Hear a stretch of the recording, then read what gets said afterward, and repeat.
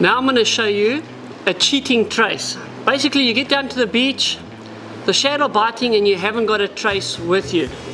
Very simply, one of these Kingfisher nylon coated 6-inch, 9-inch, doesn't make a difference what length you choose.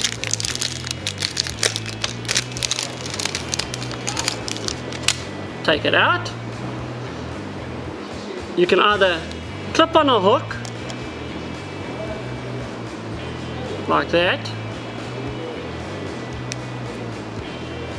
and fish with it, but that, because it's very big, gets covered in cotton. It's a very limp trace. Your hookup rate is not that good, and of course you know what happens with these traces, they're not the strongest, so the clip can open. Easiest and best way to actually rig it, pair of side cutters. The back part of the actual trace we just cut off,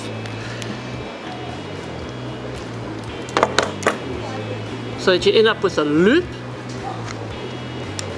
You take your 79568 4-0, insert it from the top of the actual hook, slide it around and insert it through the actual loop of your nylon coated wire, and just slide it down, and there is a fixed trace that will sit nice and straight.